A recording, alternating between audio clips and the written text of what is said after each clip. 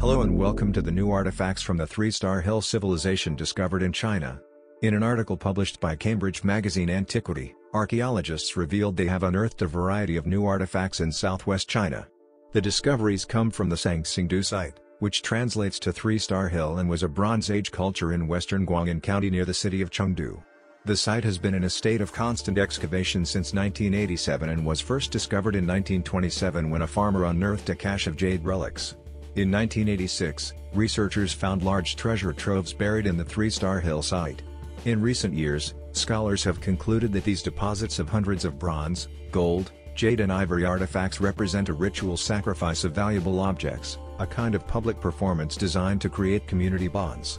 Therefore, archaeologists have redoubled their efforts to find the places to which these objects have been sacrificed. Their work has led to the discovery of 6 new pits where the Three-Star Mound people have eliminated their treasures.